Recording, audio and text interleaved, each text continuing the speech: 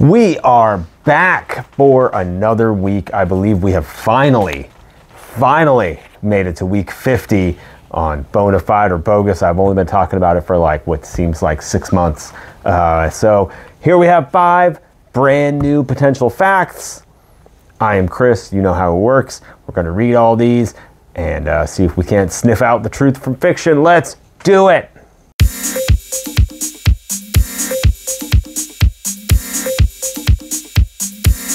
All right, week 50.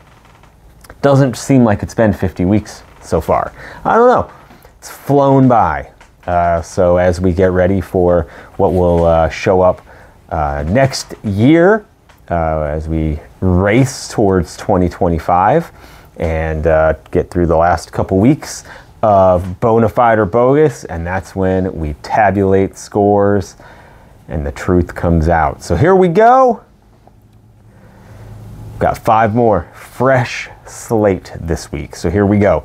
Potential fact number 1. Dolphins deliberately handle toxic pufferfish to get high.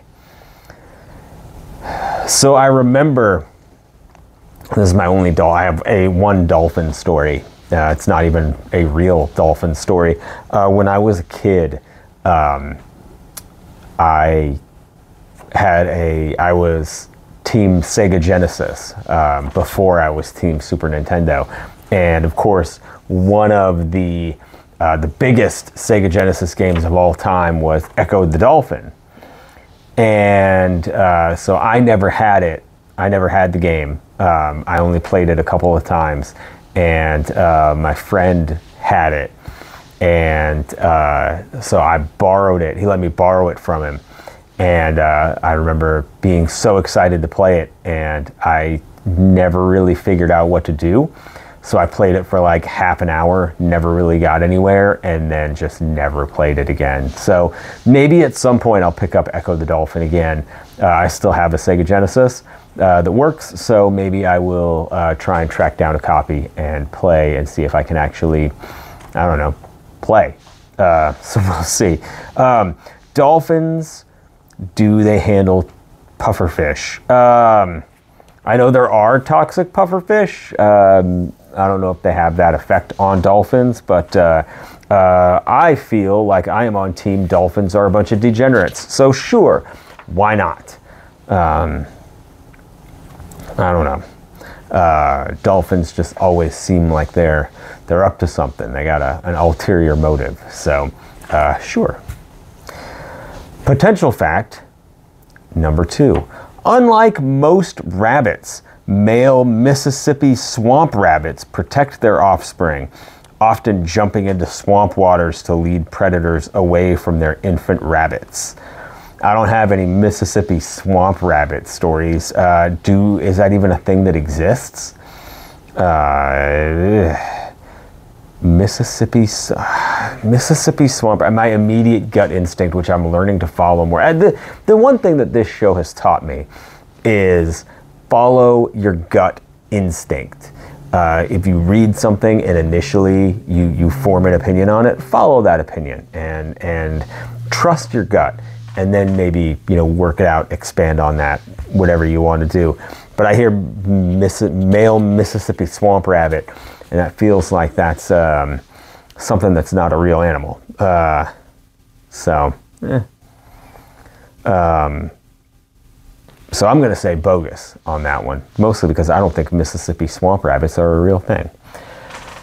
Potential fact number 3. All the gifts listed in the song The 12 Days of Christmas equals 78 presents. So now this is going to end up being the lock of the week because I'm that guy that I'm going to do the math on it. So you have 12 plus 11 is 23, 33, 42, 50, 57. Now this is where I lost track of my head. So you have, hold on, this is where it's embarrassing for me, and it ends up being a time pad because I can't do the math. 1 plus 2 is 3.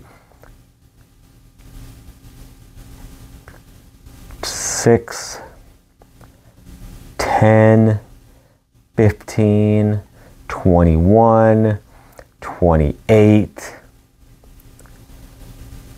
36,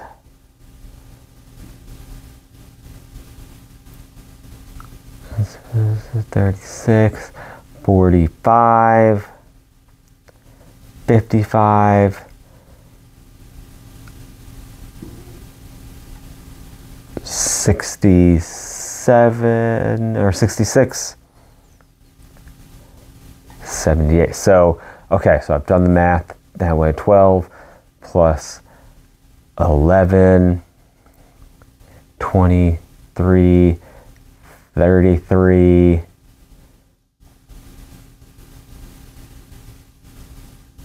42,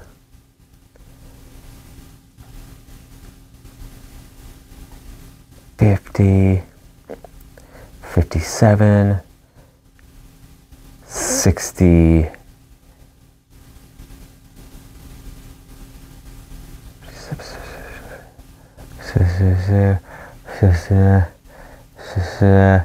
and then I'm thinking, like, is there one that's not a real gift? No, I don't think that math adds up. So no, I'm going to stop embarrassing myself by doing it out loud, but I don't think that adds up. So no.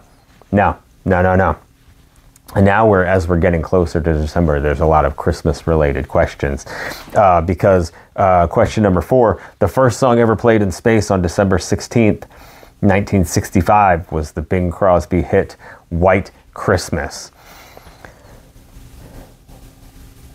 I don't know, I thought we shot other stuff into space before that. That just seems like that's late. 65 to play a song in space.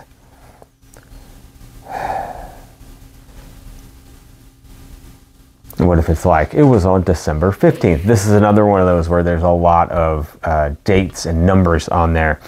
And there's probably one of those that is wrong, and that will mess the whole thing up. All right, so I'll say no. I feel like that there's too much that can go wrong on that one. I don't know. It just screams to me like one of these facts is not right. It's gonna be like it's November 16th or December 24th or whatever. So I'll say no on that one, and we'll bring it to the 5th and final potential fact. Cruise ships have morgues. I feel like they have to.